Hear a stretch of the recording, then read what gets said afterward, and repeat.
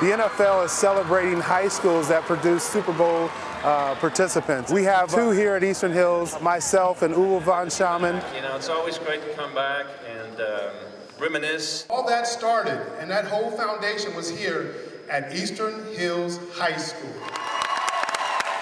The attention that this could bring to the school being featured possibly on Super Bowl Sunday, that kind of positive attention could really help this community grow.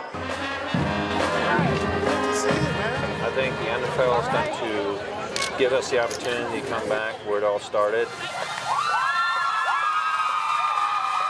The NFL is sponsoring a program for former Super Bowl participants to go back and honor their high schools with a commemorative gold NFL football.